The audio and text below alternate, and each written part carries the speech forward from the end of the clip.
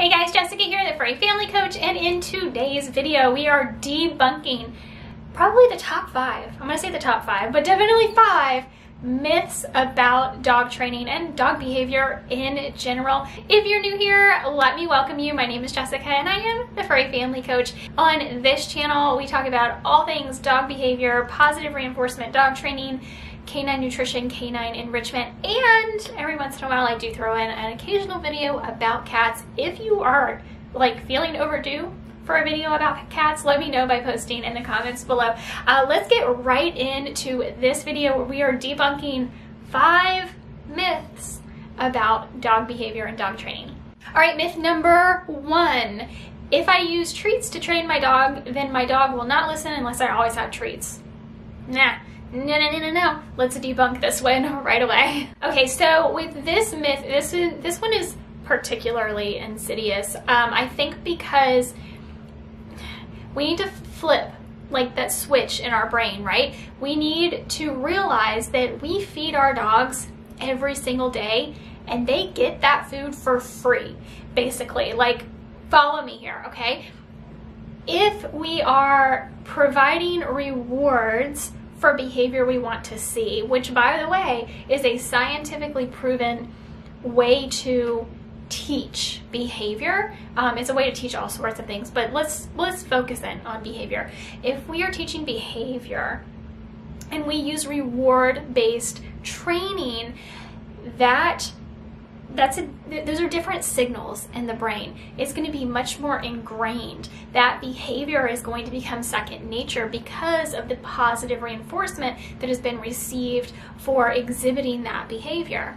Now, I think what has perpetuated this myth so much is improper training, really bad timing in training. So if you are luring, if you are showing the reward, if you're enticing your dog with the reward prior to the behavior, that's bad timing.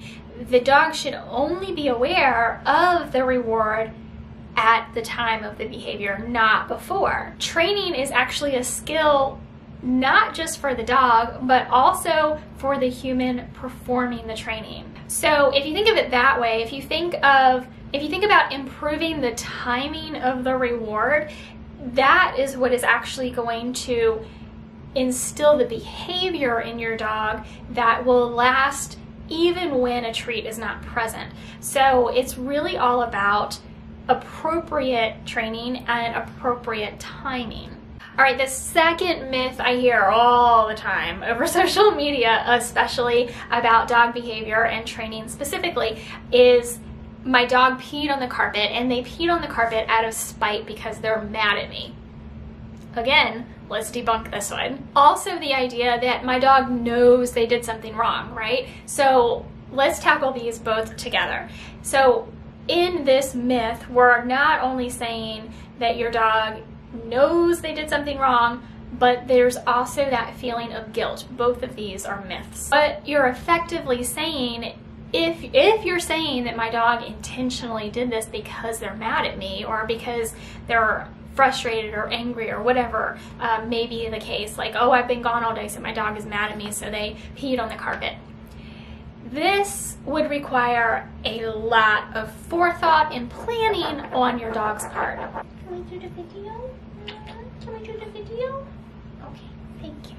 The amount of high-level reasoning that it would take to not only say, if I perform this action, my human is then going to behave or feel a certain way. That kind of high-level thinking and reasoning, we at this time know, based on cognitive studies that have been done on canines, our dogs are not, while dogs are incredibly smart and have many wonderful things that they can do that we can't even imagine doing, that kind of high-level reasoning is not something that has ever been experienced in any sort of cognitive research performed on canines. So we know that part is false. So now let's get to this like guilt part, right? That my dog knows they did something bad, that they feel guilty. What's actually happening here is that Dogs are amazing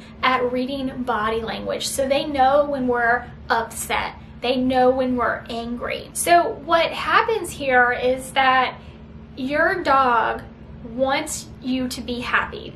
Dogs have evolved alongside humans, and they know that certain looks, that they can change the looks they give you and their body language to help us feel better and make us happier, make us not angry, make us not sad. Dogs are really good at this, which is why they are such good companions for us as humans. They have evolved alongside of us to get better and better and better at this particular set of skills that they have to enrich our lives, because it's a give and take relationship on both ends with humans and dogs. So they are actually giving you these looks to make you less angry, to make you less sad. And it doesn't necessarily have a whole lot to do with anything they've done. And like I was just saying at the first part of this, they don't really have that high level reasoning ability to say, if I do this, it will elicit X response from my human. All they're trying to do is make you happier, is make you less sad, and that's not necessarily connected to anything they have done. They are not necessarily pairing those two things. So not only is your dog not intentionally trying to make you angry or get back at you for anything, they also don't know that they've done anything wrong. They don't have any reason. They don't feel guilt. This is something that humans do. It's called anthropomorphizing, because we are attributing human emotions onto non-human beings, or we even do it with inanimate objects. But dogs don't feel guilt. That's not something they do. That's something that humans do, and we as humans attribute our same emotions onto dogs, but that is in fact not the case.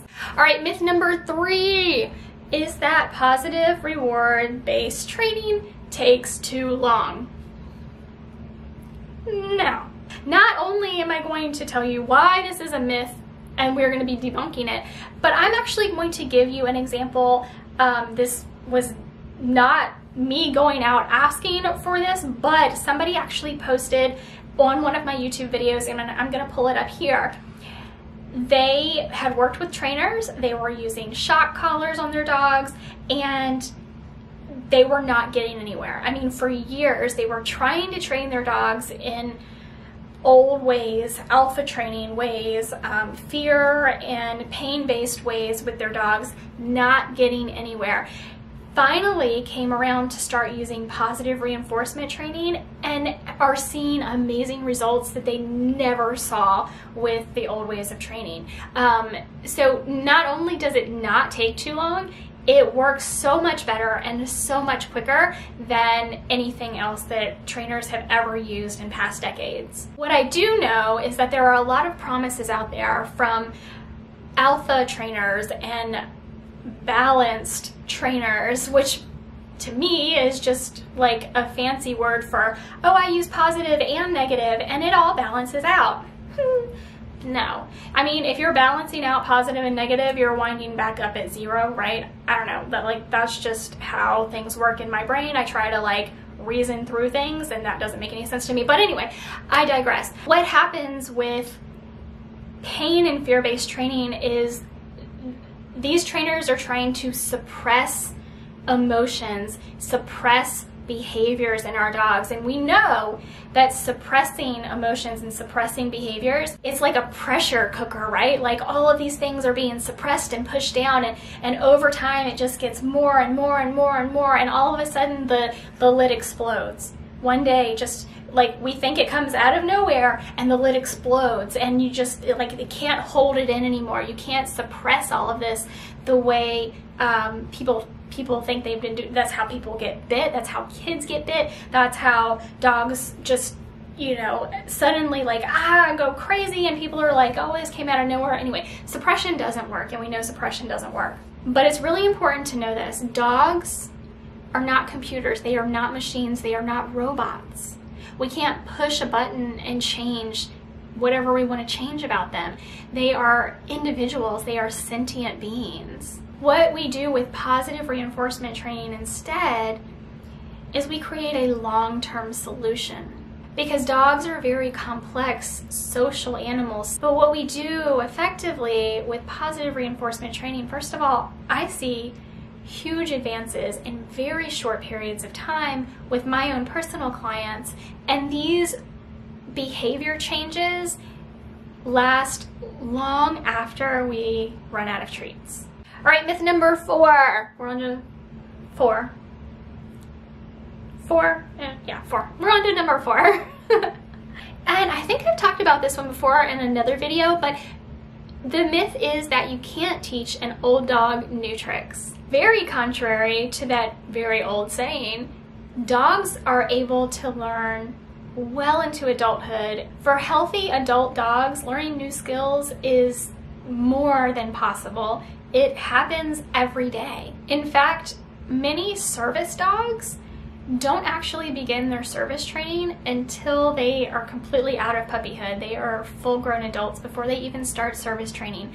It is very possible, and it happens every single day. All right, and the number 1, no, we're on to number 5, but it's probably the number 1 myth that I hear. This is number 5 in the video, is that positive training won't work for my dog's breed. They're way too pushy. They're way too stubborn. They're really headstrong. My dog, it's not going to work with my dog. Here's the fact of the matter. The laws of learning apply universally. Positive rewards training is especially effective for dogs that maybe had some fear or pain-based training in the past, because when we apply positive rewards training to these dogs, they are so thankful. Positive training, reward-based training, allows you and your dog a common language. It allows you and your dog to build a bond. It allows you and your dog to build on a foundation of trust and communication. All right, guys, I really do hope you enjoyed this video. I do like bringing you these kinds of videos that maybe you've heard these things from other people, or maybe you thought these things before watching this video. I'm here to help spread the word. I'm here to help educate. I'm here to help show you a better way for you and your dog to live happily together, harmoniously in the same house. I want dogs to find their loving forever home and stay there. I don't want dogs winding up in the shelter system. I want dogs to be well taken care of in their forever homes. That's my goal, and positive reinforcement training is what I know works best, and getting this information out to you is just one way of me being able to help as many dogs as I possibly can, and that's my whole goal. So I really do hope you enjoyed this video. If you have any questions, if you have any comments, please post them in the comment section below. As always, please give this video a thumbs up. It really helps my channel grow. It's a compliment, which I really very much appreciate from you. And if you look right down there at that subscribe button and it is red, go ahead and click it and turn it gray. When it turns gray, a bell will appear. So go ahead and click the bell, select all notifications. That way, you don't have to come searching for my videos. YouTube will notify you every time a new one goes live, and you can just click and watch. And it's gonna be so much easier and streamlined for you.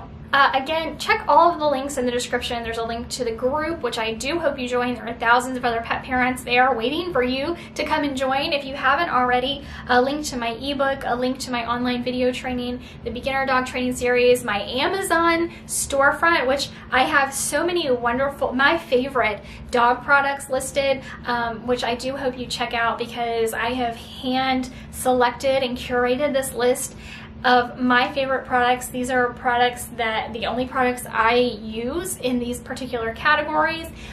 For my pets, I'm very picky about what I use for my pets, so I do hope you check out my Amazon storefront, because I curated this list just for you to go check out and see what are some of the best products that you can use for your pet.